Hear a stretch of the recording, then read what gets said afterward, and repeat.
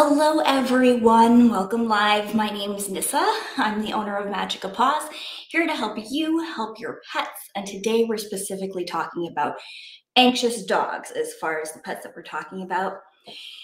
If you're watching live, please let me know where you're watching from. And if you're watching the replay, please let me know that you are here, that you came back to watch it. So I always like to see who watches on the replay.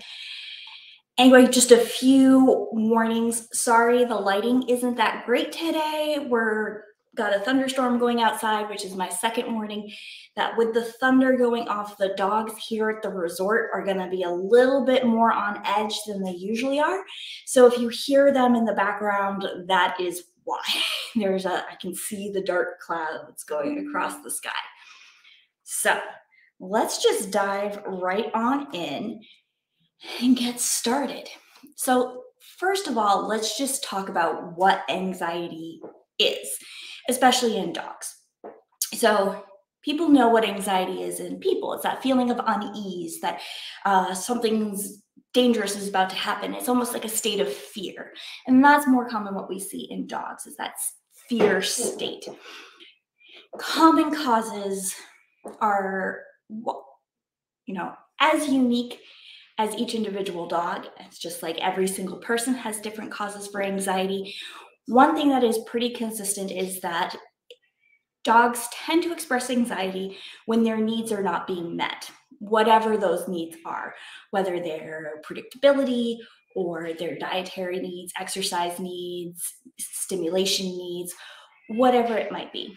There's also a genetic component, most likely, in many cases, not in all cases, but you do see that there are some breeds that are predisposed to anxiety, as well as you'll see it hereditarily in different family lines, which is why often great breeders will never breed a dog that shows signs of anxiety, because they don't want to risk it being genetic and passing it down. There's a whole bunch of different ways that people can know that their dogs have anxiety. And I'd love to know in the comments, let me know if you can think of any signs of anxiety that your dogs or even cats can demonstrate. As I'd love to get your feedback about what you're seeing at home. There's a huge spectrum of what anxiety can look like in a given dog. And it varies from dog to dog, and it can vary from the same dog from day to day. So just because I say a list here and your dog's behavior isn't on the list doesn't mean it's not anxiety. But also, by that same token, if I say something and you're like, wow, that's my dog, it doesn't necessarily mean that your dog is anxious. These are all general things that some dogs will express, but not all, and some will express some of this list, but not all. General things that we see are an inability to settle, always seeming to be on edge, being reactive to noises and sights, anything that's out of the ordinary, a fear of things that are new. So if a new piece of furniture comes in, or something gets dropped on the floor that they don't normally see. Anything that's different can sometimes lead to anxiety in dogs, or an aversion to things that are new can be a sign of anxiety in dogs. You can also see pacing, whining, destructive behaviors like chewing, or self-destructive behaviors like licking or excessive self-grooming. Some animals will even lick themselves to the point where they have no hair in a specific spot. Sometimes you'll see more physiological signs like troubles with their digestive system, hot spots on their skin, tendency towards ear infections. But every single dog manifests these in different ways. Sometimes it's resource guarding, sometimes it's reactivity out on walks, excessive barking. Anything that seems out of the ordinary for your dog is usually a sign that something's not quite right. And if you see repetitive behavior that's lasting even after stressful events have gone past, sometimes that's a sign of more generalized anxiety as well. So keeping an eye on all of that. As far as body language, you're going to see things like the ears are going to be tucked tighter to their heads. Sometimes the eyes will be wide, giving you that whale eye, tight mouth. If they're wagging their tail, it's usually slow and low as opposed to up and fast. Or they tend to make themselves smaller. But at the same time, you have some dogs that make themselves bigger because they're afraid and they want to look intimidating. So, as I said, all of these are different signs that are going to be very different from dog to dog. I have 2 anxious dogs at home. How I can tell Wish is anxious is very different from how I can tell Boomer is anxious.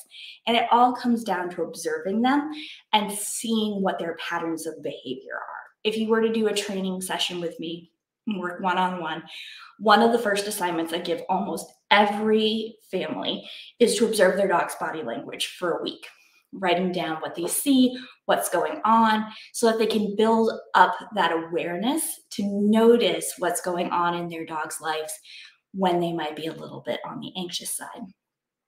Now, anxiety can have huge implications, not just a lower quality of life, though that is a very important thing. We want our dogs to have the best quality life possible.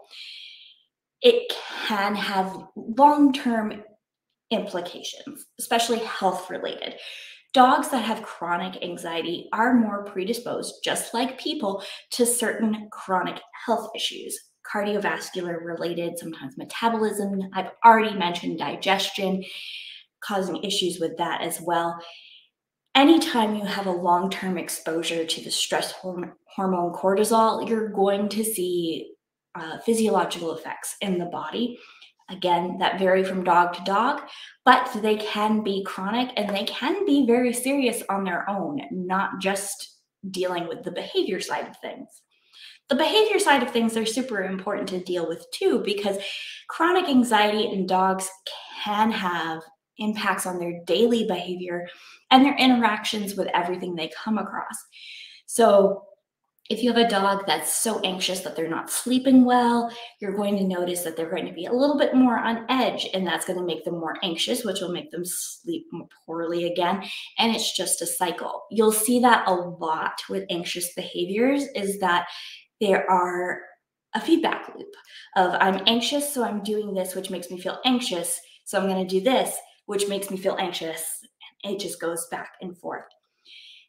Daily behavior things, the things that people bring to me as the biggest issues are inability to go for walks, having to walk really early in the morning or really late at night to avoid people on those walks, because seeing people on or dogs or cars or whatever it might be whips their dog up into a frenzy to the point where they can't enjoy the walk.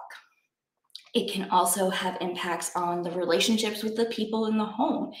Dogs often, if they get into a certain level of anxiety, they may redirect that anxiety in less than ideal ways. Usually you'll see this as redirecting onto another dog or another animal in the family, where if they're barking, and another dog comes up to them, they'll turn and snap at that other dog for invading their space. It can also happen with humans. A lot of times dogs that have chronic anxiety that's been unmanaged, hasn't been addressed, it can escalate into fear behaviors that look a little bit more like aggression, biting, growling, snapping, anything like that. Dogs with anxiety often also have trouble going to the vet or going to the groomer or going anywhere in the car. Again, it's different for every single dog. You're going to see these big implications be a little bit more specialized down to the individual dog. But the big overarching theme that I hear from my clients and see from people on the internet is that their dog's anxiety impacts their daily life, whether that's not being able to have people over to the house, dreading getting a package from UPS or the FedEx guy, not being able to go to the vet or the groomer or be able to take a peaceful walk. It's different for every family, every dynamic. But the common theme is that it really does hinder their everyday lives once it gets to a certain point. So what about how to manage this? There's a variety of approaches to this. So there's obviously, like with people, there are medications and supplements that you can take, which I would always recommend you discuss with your veterinarian, and ideally with a veterinary behaviorist. They're going to have a much deeper understanding of behavioral medications than your general practice veterinarian, not because your everyday vet isn't an amazing individual, but they have to know so much that when they have to do a deep dive into a specific individual area, like if they try one medication and it doesn't work, they tend to get stumped because they have to have this wide breadth of knowledge. They need to be able to go from treating a dog with an ear infection to treating an anxious dog to then going into a spay and then coming out and setting a bone and then doing a dental. What they have to do in a general day is so varied that their knowledge is a mile wide but an inch deep. Whereas a veterinary behaviorist, while they did have all the same schooling as your regular vet, spend their professional careers focusing on one small subset of veterinary medicine, which is behavior. So they are an inch wide, but a mile deep. And that makes a huge difference when you are trying to deal with chronic behavior issues. So outside of talking to your vet about a medication or a supplement, there are things that you can do in your daily life that can impact your dog's anxiety levels. So there's different ways to calm your dog, either in an acute moment or long term. Different ways that work very quickly are to reach in this groove behind the ear. If you rub right in there, that is an acupressure point for dogs that helps them to relax. It helps take the edge off.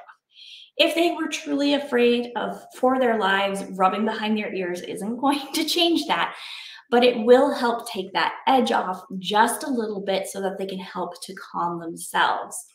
Other things you can do are providing pressure on their sides. Just like we like hugs when we're stressed out, dogs and most mammals appreciate slight pressure on the sides. There's different ways to accomplish that. Commercial way is to purchase a thunder shirt, which is appropriate for the thunderstorm that's going on right now. The idea behind that is it provides constant pressure around the chest, which helps them to feel a little bit calmer. You can also get the same effect by using a compression wrap. If you have that, those tend to take a lot longer to apply than a thunder shirt. But if you're worried about proof of concept, that's one way to go. One of the things that I do with Boomer is I taught him to go between my legs when he's stressed out, and I will just apply gentle pressure with my legs when he's standing between them. It's the same idea like a squeeze chute for cattle or sheep, works just the same in dogs. Other things you can do is get them used to using their noses quite a bit. There's been a lot of scientific research done that shows that when dogs get into a really deep sniff, it actually changes what's going on in their brain, which allows them to relax more, take in more information, and grow new connections in their brains, leading to an overall lower anxiety over time. You can also use products like, I want to say Comfort Zone, but that's not the name anymore, Adaptil, or other appeasing pheromones, DAP, dog appeasing pheromones, which basically emulate the same pheromones that mother dogs emit to their puppies to keep them calm and relaxed. Again, work better for some dogs than others.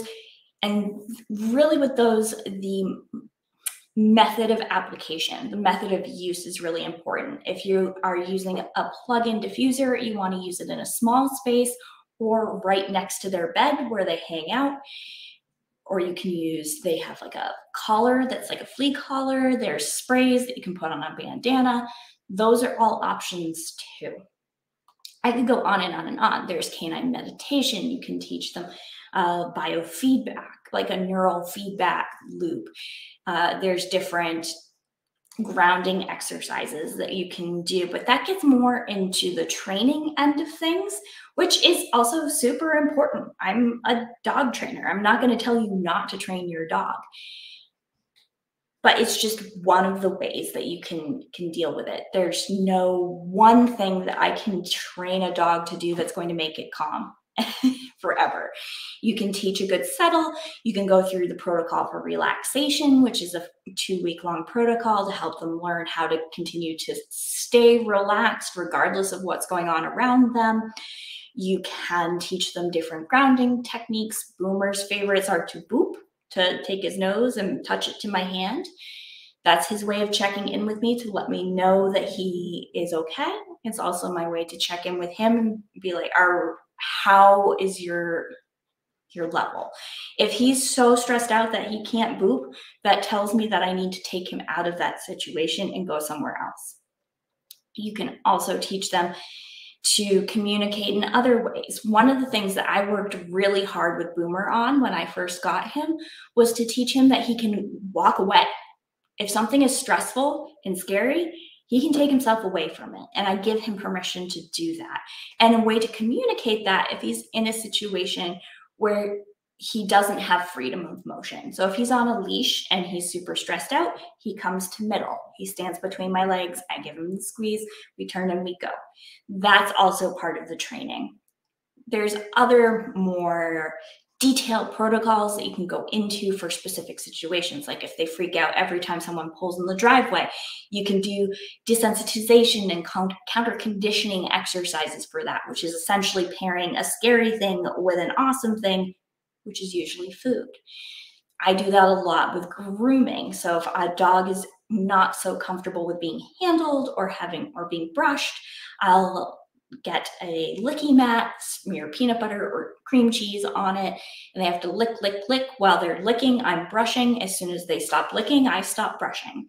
So that way the brush and the yummy, delicious thing on the licky mat are always connected. And that can help them get over that in long term. You can do the same thing with sounds and noises. I am always encouraging people to figure out what specifically is setting your dog off, especially if it's something consistent. So if you know that it's a stranger pulling into the driveway and you can recruit a friend or a neighbor to pull their car into the driveway and work on getting your dog used to that, there's safe ways to do that. You just want to make sure that you're keeping your dog under their threshold. So dogs all have this threshold of sensory input. And in dogs with anxiety, it tends to be things that scare them. And once they get to this point of arousal where they're right at their breaking point, when they go over that, it's what's called tipping, where basically you'll see, and I'm sure you've all seen this, where your dog gets to a certain arousal point and it's like their brain completely shuts off. You could be doing, like, giving them verbal cues for things that they've known their whole lives, like sit, and it's just going right over their head. And it's not that they're not listening, it's just that there's so much going on in their brain that they can't process it. So you always want to stay below that threshold to make sure that you're getting as much learning in as possible. As soon as you hit that threshold, your dog is just going to shut down. And that goes for not just anxious dogs, but any dogs, regardless of what is causing their threshold. Once they go past it, you have to wait for them to calm down. You can help them calm down for sure. But once they go past that point, you're not going to make any progress. And in dogs with anxiety, their threshold tends to be lower. And once they get past it, it tends to have more of a negative impact on their learning than a dog without anxiety. In dogs with anxiety, when they get to that point, it's what we call flooding, where they basically are being constantly exposed to something that's terrifying to them and they can't remove themselves from the situation. Sorry. When they get to that point, it's almost like they shut down. It's like a learned helplessness. So we want to avoid that as much as possible in order to make sure that we keep going forward. So one other thing that I really encourage people to do, regardless of whether their dog has anxiety or not, is to create a safe and comfortable environment. What do I mean by that? So that's different for every family and it's different for every dog. But some pretty consistent things are providing a routine.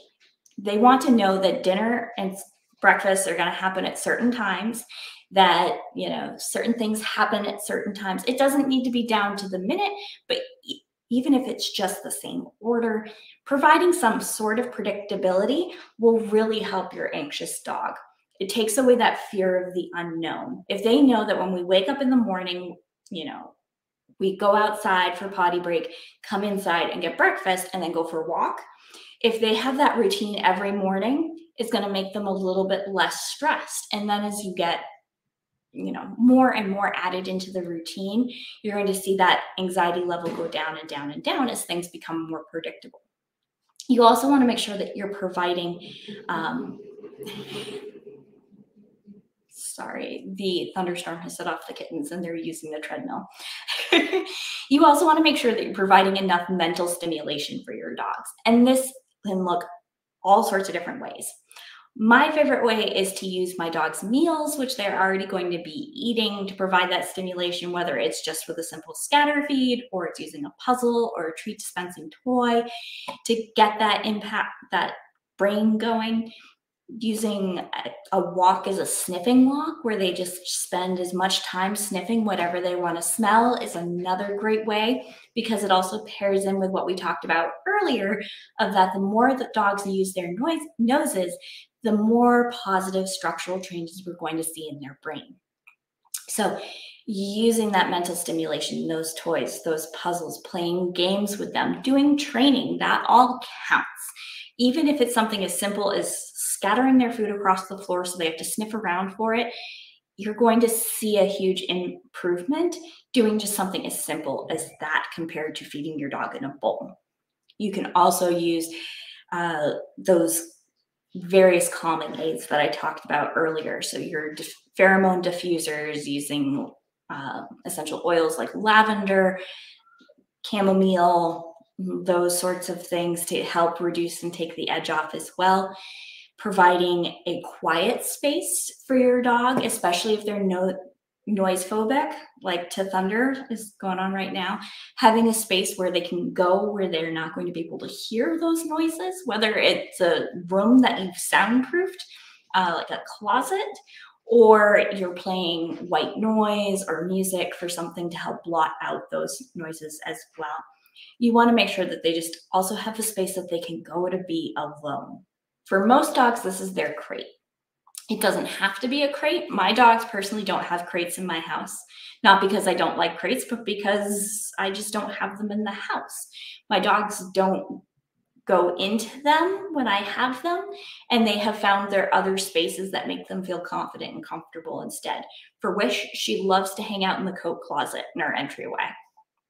There's a shelf in there that she hides under. She loves it. That's her safe space. Boomer has taken over our guest room. So sorry if you ever stay with us. Boomer has taken over the guest room. It's his room now. But we also have various areas throughout the house where there's, comfy beds that are off in the corner so that they can choose to be with us regardless of what room we're in. They can be somewhere nearby so they can see us and check in. That often helps anxious dogs quite a bit as well. So we just went over a lot. If you have questions about anxiety in dogs, please go ahead, drop them in the comments. I'd love to answer any specific questions that you have about your dog, bearing in mind that every dog is different and I can only speak in generalities unless your dog is one of the dogs that I have met in person. So I'd love to go ahead and just anything personalized. If you're watching the replay, please still go ahead and put those questions down in the comments and I will do my best to answer them after. But in general, make sure that you're watching live in future so that you can get your questions answered right on the air.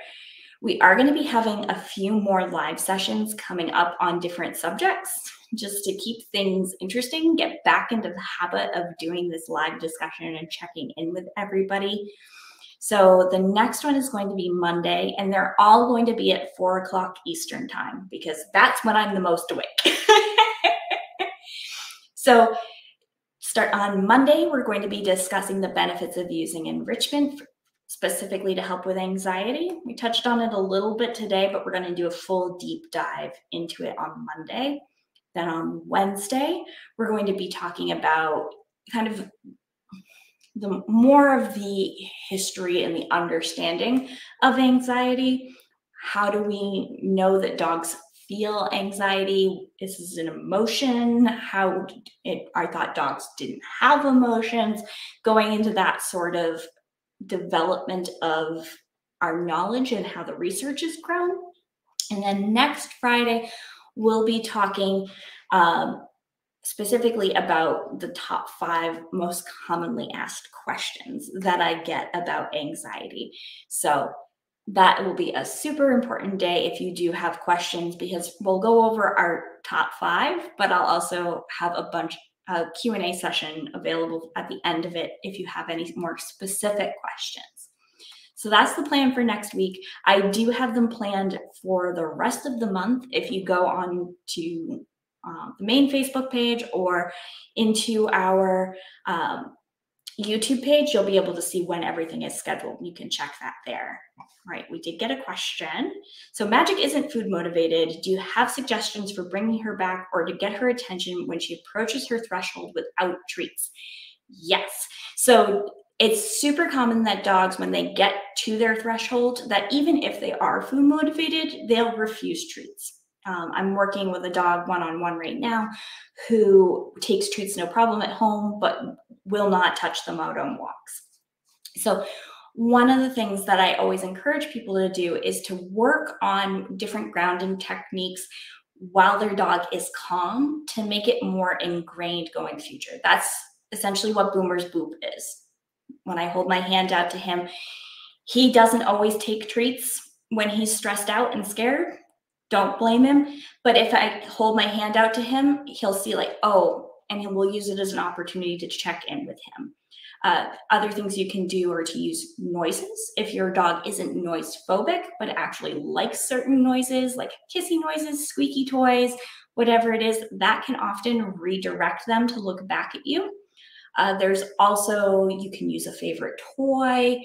You can even use, depending on the dog, you can use different kinds of gentle touch. Some dogs, when they're really at their threshold and they're super overstimulated, if you touch them, they'll react.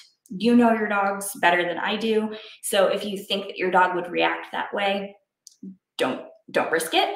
But if you do feel like your dog is comfortable with touch in those moments, finding ways to connect with them. With Boomer, I touch him lightly on the bottom and just scratch at the base of his tail, and that will often break him out of whatever he's doing. With Wish, I make kissy noises, and she gets super excited about those. You can also use, depending on how they're acting in the moment, you can use different forms of positioning to get their attention. So again, I'll use Boomer as an example. When he gets super overstimulated and really overwhelmed, he starts to spin. So if I step in front of him and block his spin, it'll snap him out of it. He'll be like, oh, okay, Mom's here. It's all good. So every dog is a little bit different and takes a little bit of time to figure out the best ways to do it. But if food isn't your best option, then trying things, noises, touch, and toys are going to be generally your easiest ways to go about it. But experiment, try different things out. Every dog is different. What works for my dogs might not work for your dog. What works for the dogs who are here for boarding right now may not work for the dogs who are here tomorrow. I wish dogs were more predictable and that everything would work for one dog, because it would make my life a lot easier, but it would also make me pretty irrelevant. So I kind of appreciate that they're all a little bit different. But yeah. Awesome. Thank you for joining. I've seen quite a few of you pop in and out throughout the stream today. I really appreciate it. Like I said, we're going to be doing them throughout the whole month of August at 4 p.m. Next week, it's Monday, Wednesday, Friday.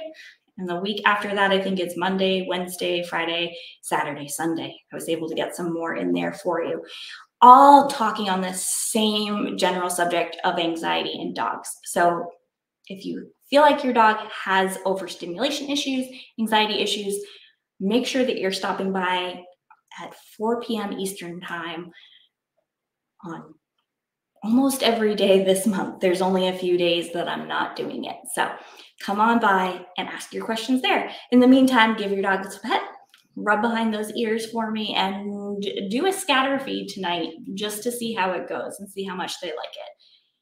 And let me know how it goes in the comments after you try. Anyway, have a great weekend. Hopefully, if you're in the thunderstorms right now, your dogs aren't freaking out too bad, but if they are, put on some lovely music for them or some white noise to help take the edge off just a little bit. And I will see you next Monday at 4.